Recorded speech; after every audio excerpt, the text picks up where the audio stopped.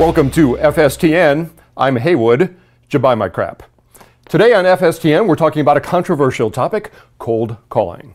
There are several important points you need to know and follow in order to be a cold calling machine. Number one, cold calling is just a numbers game. Remember that. You need to place massive amounts of calls and talk to huge numbers of people. Yes, that means hundreds of calls. Don't waste time on research or learning about prospects. That's time you waste when you are not on the phone. You need to place lots of calls. It is a numbers game. Whoa, wait. First, I need to clear some things up here. First of all, do you know what FSTN stands for? That's the Fake Sales Training Network. Just like there's fake news today, there's fake sales training that can actually be more harmful to your career and your income if you follow it. Let's take his point about the numbers game. Prospecting should not be a pure numbers game. It's a quality game. It doesn't matter how many calls you place. What's important is the amount with which you have success with, right? A baseball player could swing at every single pitch, but only the quality swings have a chance of hitting the ball. Casino games, those are numbers games. Sales and prospecting, that's a quality game. So yes, you do need to be putting in activity, but it's got to be quality activity in order to have any chance to get through to and actually speak with the buyer. Point number two, for successful cold calling. For every no you get, you're that much closer to a yes. So go out there and get those no's. Tell yourself, okay, I'm calling like crazy. I got that no. That means I'm closer to my next yes. Bring on the no's. What? You're no closer to a yes unless you're doing the right things to get to the yes. The previous no has absolutely no bearing on your next call. Activity solely for the sake of activity doesn't get you closer to success. If I flipped a two-headed coin 100 times, am I any closer to getting a tail on the 101st flip?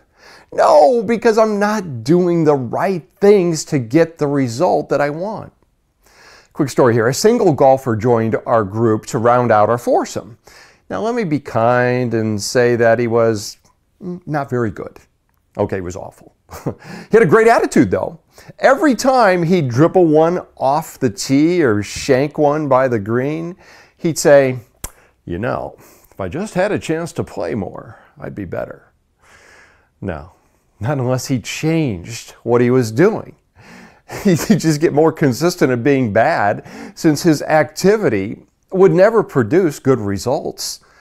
So the same thing is true with your sales calls. More activity does not give you better results. Better activity does.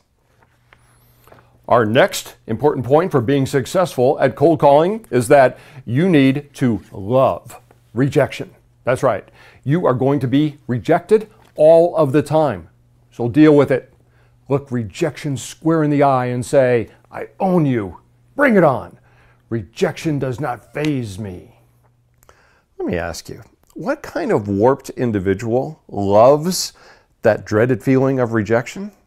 And is it even humanly possible? Well, perhaps maybe, but there are special institutions and treatments for those people, right? Actually, you want to avoid this thing called rejection. Otherwise, in the real world, what happens is that people avoid the activity that causes those feelings of rejection. Maybe you've been there. So the truth is, understand what rejection really is. It's how you define an experience. It's not the experience itself. So if you didn't accomplish your primary objective on a call, don't say you were rejected. That's like telling yourself that you suck. Instead, look at it as something that just didn't work, or maybe it wasn't a fit right at that point. And then ask yourself, what can I learn from this? Further, How about proactively getting something positive out of every call, even if you didn't get the appointment or the sale? You can get a win on every call, even when you get a no. For example, you could plant a seed for the future, or simply keep the door open for a future contact. Our fourth important cold calling point is that the telephone is just for setting an appointment.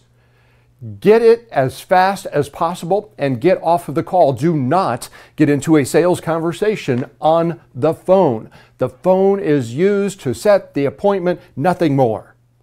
I used to hear that in the early 80s when I first started in business. It was false then, and it's even more so now. Inside sales has never been more popular with technology today. And salespeople are using the phone to sell every type of product or service. And sure, there's no doubt that face-to-face communication is the most effective way to do so, but it's also the most time-consuming and costly. So limiting ourselves by getting off of a call too early unnecessarily lengthens the sales process. Now, indeed, your sales model might involve a face-to-face visit, but that visit will always be more productive if you take your initial call further. And if you disqualify someone by phone, you didn't have to incur the time and the expense and the opportunity cost to find that out in person. Our fifth and final point, never give those nasty gatekeepers and screeners any information. Remember, they can't buy from you. Answer the request vaguely, and then be assertive in saying it's a business matter and that you need to talk to the boss. First of all, does anyone's title have gatekeeper or screener in it? No. So why have people received that description, gatekeeper, screeners? Well, it's because of salespeople who are not able to effectively communicate their possible value to assistants. That's right. They're buyer's assistants.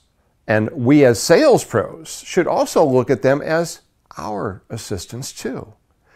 And they also might in fact be a decision maker, or at least an influencer. And they need to be treated like a buyer. Trying to go around or above or over or through an assistant and then being evasive labels the salesperson as a cheesy buffoon and simply intensifies the screener's resolve. So we've got to engage them, ask them questions. We want to learn more about the buyer and them and the buyer situation. And hey, if they need to know why you're calling, be prepared to give them a version of your value-packed opening. Bottom line, just like the fake news that we're exposed to more and more every day, we need to be cautious about fake sales advice. Don't buy into the false beliefs and the myths about telephone prospecting and cold calling. Instead, prospect professionally, the smart calling way. Take the cold out of it, and you're going to make your calling easier, more fun, and more successful. So, there you have it, the 5 important points you need to know to be successful in cold calling. Coming up after the break, how to trick people into saying yes every time you get an objection. You won't believe what you're about to hear. Stay tuned. No, just no.